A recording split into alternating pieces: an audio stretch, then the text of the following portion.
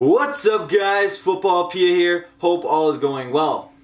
Now many of you may have noticed that I haven't been online in a while, and I guess life just got the best of me. I've been really busy with school and other commitments, so I'm just glad to be back. If there's anything that I'm going to be looking to improve on besides basic video quality, it's definitely going to be my uploading consistency, just because I know how frustrating it can be if someone you're subscribed to doesn't upload on a regular basis. On that note, welcome to my video. Please make sure to subscribe to stay up to date on all the latest and greatest in the soccer world. Now that we have all the formalities aside, let's get into the actual portion of the video. Today I'm making a video regarding Adidas' latest innovation, the Adidas PrimeKnit FS. More specifically, the sole plate. Now in general, there's nothing wrong with the functionality of the sole plate. It works great. Let me tell you that. Now what Adidas has done with these shoes, they've decked out the sole plate in this green chrome coloring.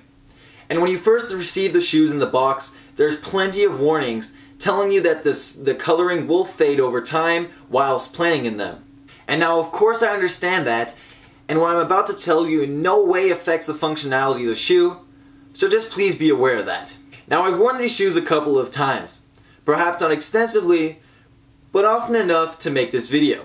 Now basically what I'm trying to tell you, if you don't want the green chrome coloring on the bottom of the shoe to fade, don't wear them in the rain. Simple as that.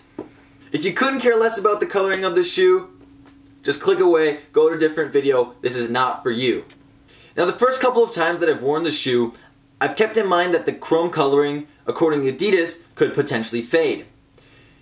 Now, mine didn't fade too much after the first couple of times of wear, and I was quite happy about that, because other teammates that had purchased the exact same shoe in the exact same colorway had experienced different results with the sole plate coloring chipping already after one or two times of wear. However, there was one game that we had and it was played during the rain, and I decided to wear the PrimeKnit shoes. And after the game, what you can see on screen now had happened, which would be that the sole plate has chipped quite significantly. So all that I'm saying is if you're going to purchase these shoes and you want the chrome sole plate to look as nice as possible for as long as possible, make sure not to wear them in any wet conditions whatsoever, because that will loosen up the coloring on the sole plate. However, if you really couldn't care about the coloring, wear them whenever you'd like. And of course, Adidas has already warned you so you can expect the coloring to fade, so it's even better when it doesn't fade at all. As well as this, in no way does it affect the performance. I really want to make that clear. That's basically it for my video today. Just wanted to let you know that wearing these shoes in the rain might not be such a good idea for the longevity of the coloring. Now if you have any other questions regarding the shoe, leave them down in the comments below.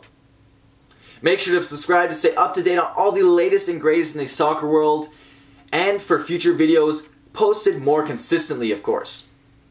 Other than that, I have nothing to say. See you guys next time. Peace.